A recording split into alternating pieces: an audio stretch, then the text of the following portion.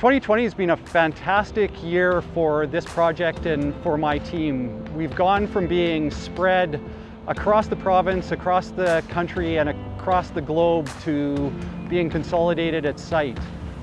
Sustainability is one of the most important things that we do when we bring a project like this forward. Sustainability needs to be considered at every turn, through the business model, through the design, how we build the facility, how we commission it, and how we run it.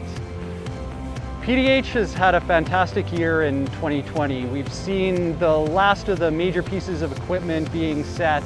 We've also seen the first energization of an electrical loop within the HPC project. Over on the polypropylene facility, the PP plant, we went from being a flat site to having structural steel entirely erected and all equipment set. If you look at what we've done inside the central utility block, we've gone from a flat plant to one that's come out of the ground. All of the prefab buildings are stood up and all modules are in place. We've also seen some milestones that are less visible. We just recently completed acceptance testing for the DCS, the control system for the facility.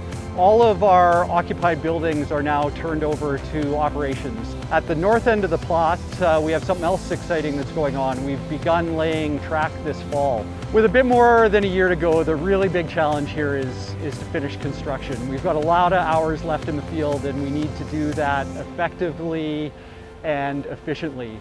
The other really important factor in our near future is our transition into commissioning this facility. We're rapidly moving from building it to energizing it.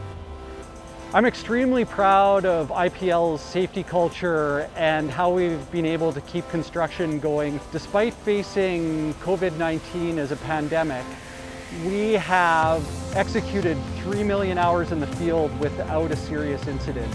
I think the most amazing thing about this project for me is we're taking something that's already in Alberta and adding value to it. We're also creating momentum. We're creating a lot of interest, we're creating a lot of jobs, and we're essentially creating a new value chain that's going to not just be meaningful for this project, but this is a legacy for Alberta.